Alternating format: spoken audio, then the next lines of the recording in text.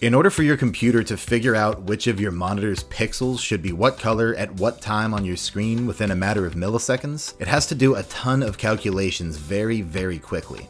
In modern computers, this is accomplished by the graphics card, a term many are familiar with, but might not understand all that well.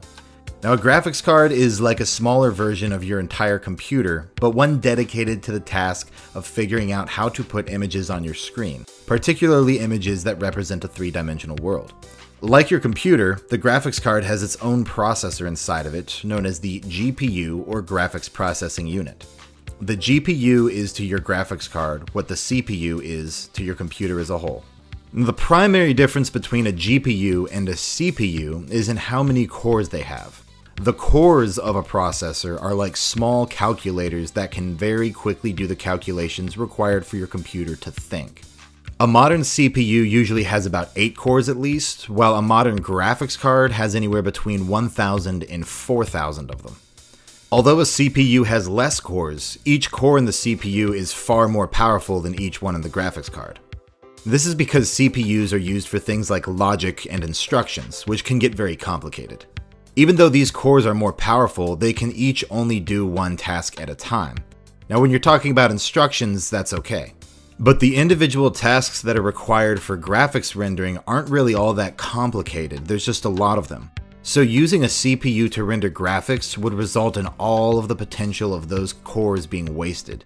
We end up with all the tasks waiting in line and being rendered slowly. Not ideal for graphics. Now, the cores in a graphics processing unit, being simple but very numerous, are perfect for this task. So in summary, a CPU can do 8 really complicated things at once, while a GPU can do thousands of very simple things at once. Think of one person with 2 big strong arms and another person with 10 very weak arms. If you needed 2 big heavy things lifted, the guy with 2 arms is best for that task. But if you need 10 lightweight things lifted, someone with 10 weak arms is better. The ability to do a bunch of calculations quickly is particularly important for the rendering of three-dimensional worlds.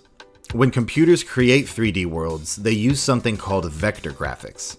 This means they plot out the coordinates on a three-dimensional graph and then draw lines in between them based off mathematical calculations, similar to what you likely did in geometry class.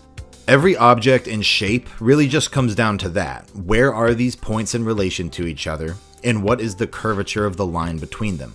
That all just comes down to math, doing a whole bunch of calculations really quickly.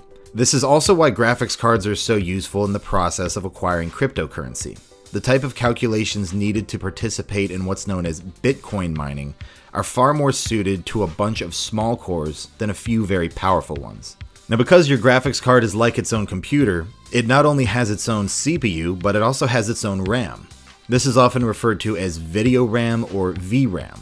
And like with your computer's primary RAM, the RAM in your graphics card stores small amounts of very easily accessible data. In the image creation process, some types of data are very important and need to be used regularly, so the RAM in your graphics card stores that data and sends it to the GPU as needed.